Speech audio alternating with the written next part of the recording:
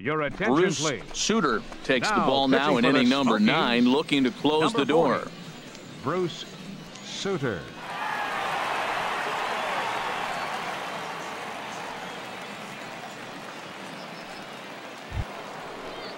Stepping in and ready for another shot, John Gilbert. He'll try and lead things off here in inning number 9. Ninth inning underway now as the first pitch is taken for a cold strike.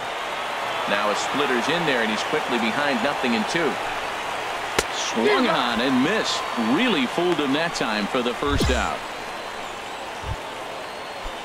Striding in once again, The batter, number 10, Levin. second baseman. And a called strike down in the zone, 0-1. That was a tough split right there. A splitter in the high 80s. When you're throwing that kind of split with that kind of movement, you're reading it with the arm speed as a hitter. You think it's fastball, then it dips. And when it's coming in the 80s like that, you definitely read fastball out of the hand.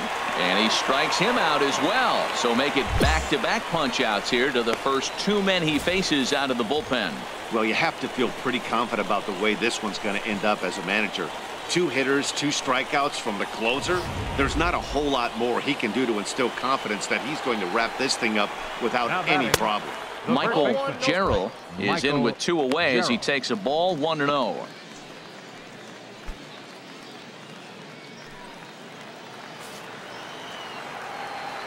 Into his windup. Here comes the 1-0.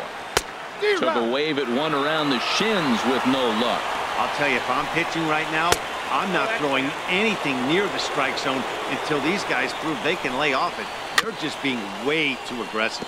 Sometimes it can be difficult for a pitcher. You're facing a guy that's not known to be a big stick in the lineup. Swing and a miss. He struck him out, and that'll do it here as the ball game is over. Wow, that's 8 wins in a row, and it seems like they can't do anything wrong. When you're riding it.